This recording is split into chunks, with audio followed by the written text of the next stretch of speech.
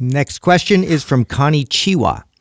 What's your take on the catchphrase "sweating for the wedding" as seen on social media?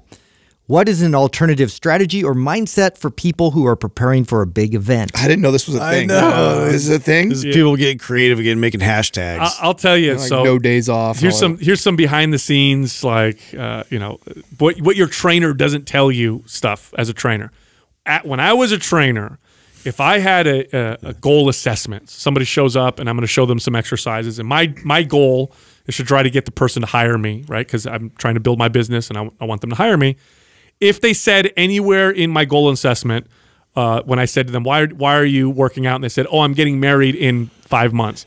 Guaranteed client. It was like it was easy. Yeah. Because they're super motivated. Yeah. It's like, it's the big day. They've probably been thinking about it forever since they were kids. They want to look a particular way. And I knew that they were going to hire me on the spot. It's an extremely events or dates, things that are important to you, are very powerful short-term motivators, terrible long-term motivators, absolutely terrible. Once the date is up, all the drive and motivation and all the mental aspect of the reason why you're working out in the first place and eating a particular way in the first place is gone. Yeah, throw it out the window. It's literally gone in a day, and your consistency afterwards completely disappears. And so I knew this. I knew if a client hired me for their wedding, I was already thinking ahead of time. First off, I knew they were going to hire me. Second off, how am I going to keep this person consistent after the wedding was the second thing. So I would say this. There's nothing wrong with training for a specific date, but in your mind, have a plan for afterwards and understand that your motivation is going to be low afterwards. It's just going to be.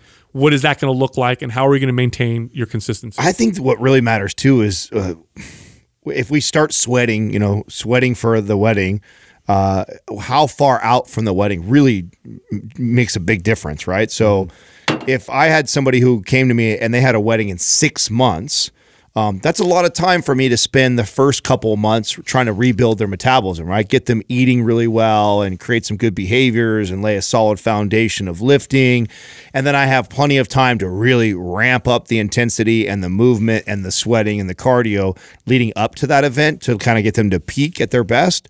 But somebody who says I'm sweating for the wedding and the wedding is in 30 or 60 days, that's really tough. It's really, it's really tough to even see that much change in that short period of time. And I really know that whatever I give them for that 4 to 8 week window is going to set them up for failure afterwards. Yeah. And so to me, depending on how much time I have to prepare this person for that wedding really dictates what that programming looks like heading into the wedding. Because, yeah, if you come to me and you say, I've only got 4 weeks and I've got a wedding, I need to shred as many pounds as possible, then, yeah, calorie restriction and moving like crazy is the best route to shred as much as you can in 4 weeks. The reality of that is, though, is you're only going to rebound that much harder when you get out of it. It's usually that. It's usually a really small window they give you, and they just want to crash.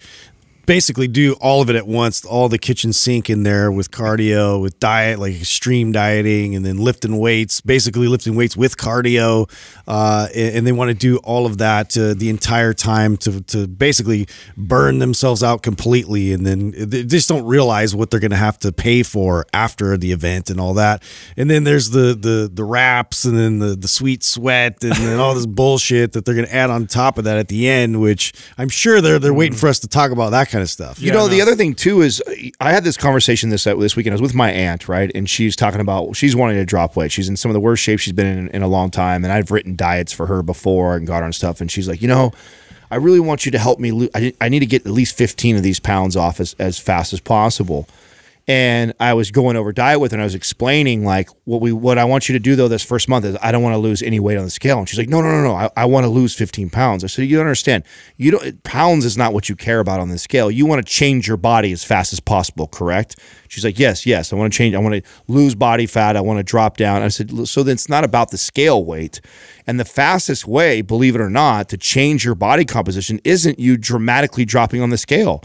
It's a nice exchange. As you are slowly burning body fat, you're also building muscle, and so there's very little movement on the scale.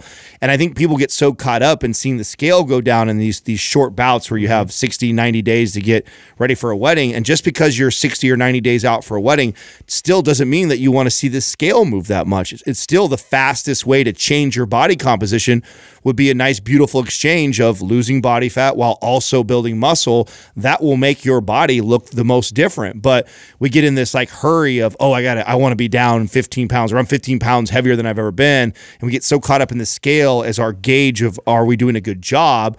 And in reality, if you're just really getting after it or starting your program, seeing the scale drop down in those first 30 to 60 days is not a good strategy. And even if you think that moving the scale that fast is helping you look better faster, you're not necessarily true if you're not building muscle at the same rate. Yeah, again, I really stress this, like plan for post-wedding. What am I going to do after? And also realize you're going to be not nearly as motivated, and be honest with yourself. So you're working out 5 days a week leading up to your wedding.